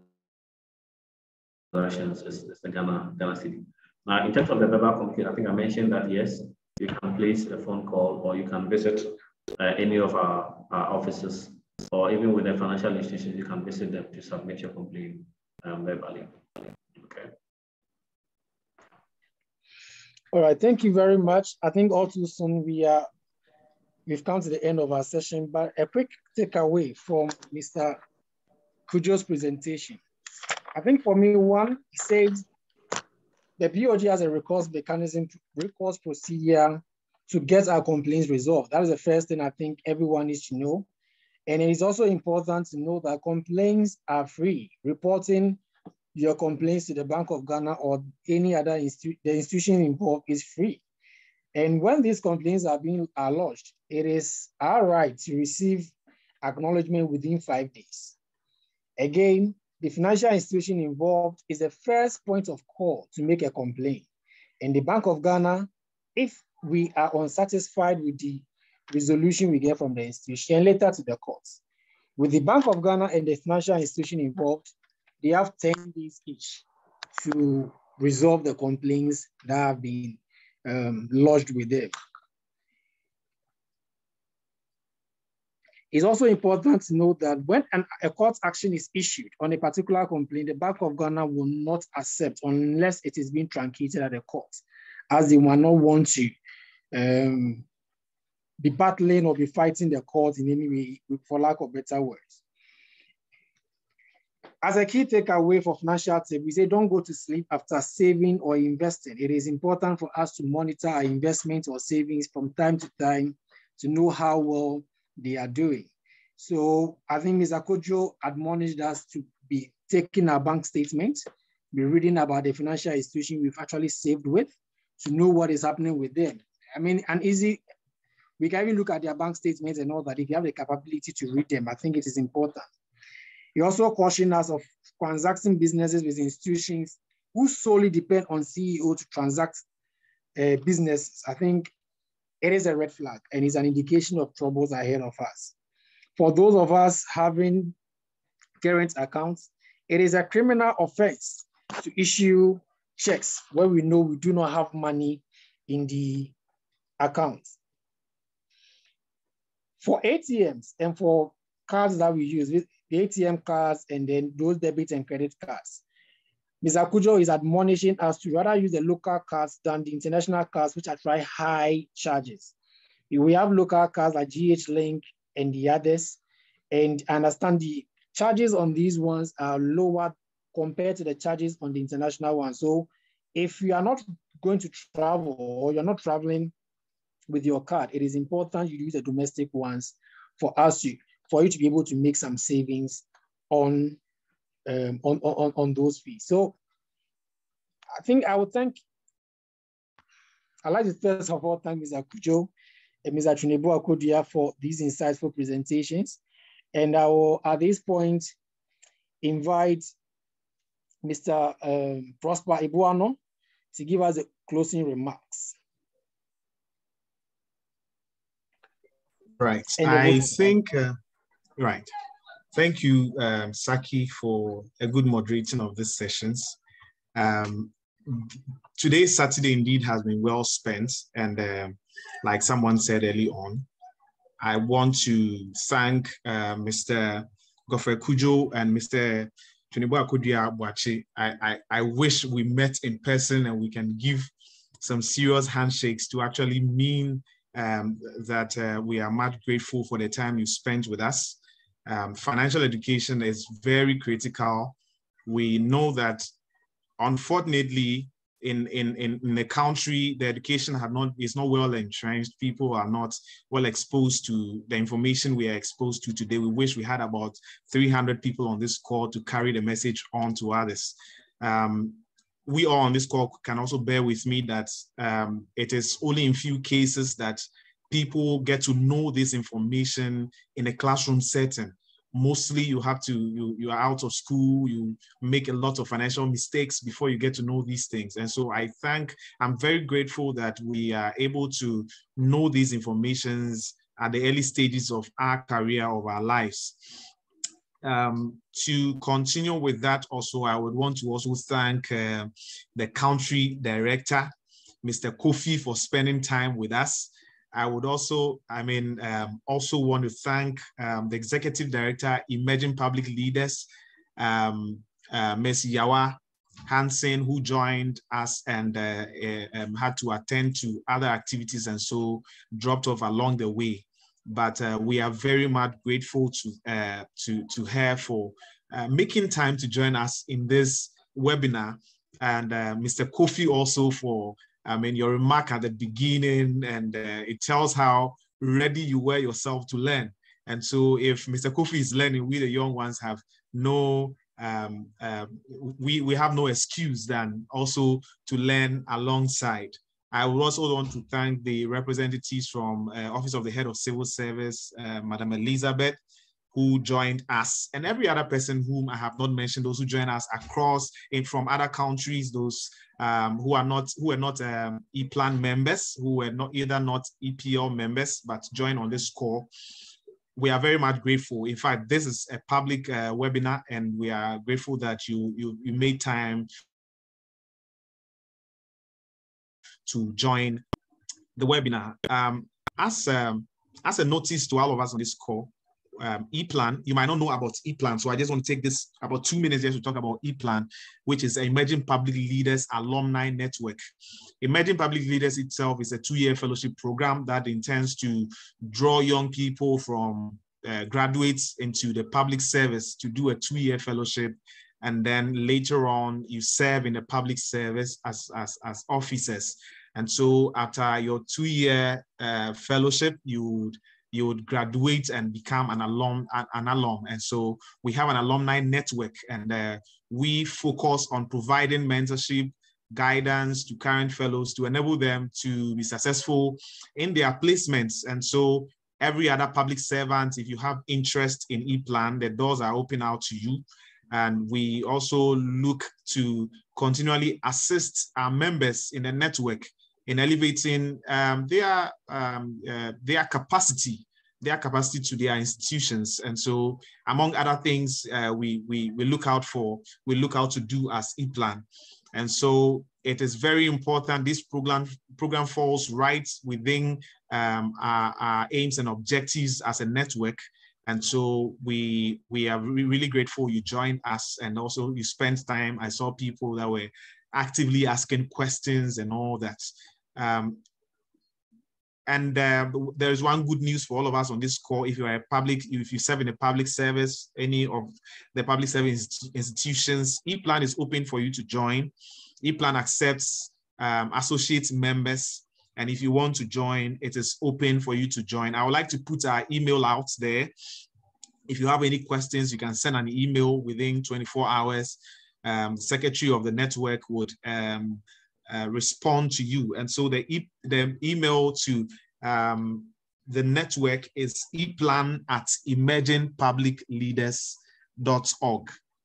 eplan@emergingpublicleaders.org. That is the email. If you have any inquiries to make, you can shoot us a mail. The secretary will respond to you, and then we will take it from there.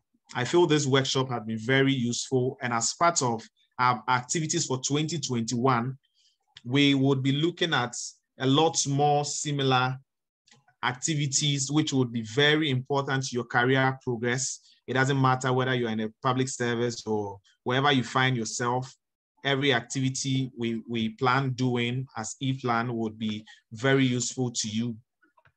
And so I just want to mention that as part of this financial series, it's not just a one-off activity. There will be other topics we'll be discussing in a bracket of financial literacy. We also have in plan to actually have some outreaches in schools. And yes, so if you should look out for us on the EPL or EPL social media platforms. We will get back to you. We'll get back to you when there are other activities, and we hope that you join us. There are other webinars which we hope to youth-led webinars, which will be very useful to your career progress. And so we are looking out to do all these things. And so wherever you are, look out for us on the EPL, Emerging Public Leaders social media platforms. You can you can follow all the platforms on Twitter, Instagram, Facebook. Any activity you will hear from us from there, and then we'll continue our relation and our learning process from there as well. And so I want to also thank you in person for making time for this webinar, making time to share with us. I mean, your questions, most of us did not ask questions, but a few of us that asked the question actually helped others to understand the topic better. So I would want to thank you all for spending your over 2 hours with us. Actually, it has been very fruitful. And so moderator, I would like you to take it from here. Thank you so much for leading this discussion as well. Thank you. Thank you very much, Prosper. Thank you very much. I think we will invite Vasco Avoka to give us the closing prayer. But before we do that, we would like us to, those in a very good place, on our videos for just 30 seconds for us to take e-photos of this program. And then from there, Vasco will give us the closing prayer. So let's just put on our video for just 10 seconds if you're in a very good area. And Johnson, please let me know when you're done with the e-photo.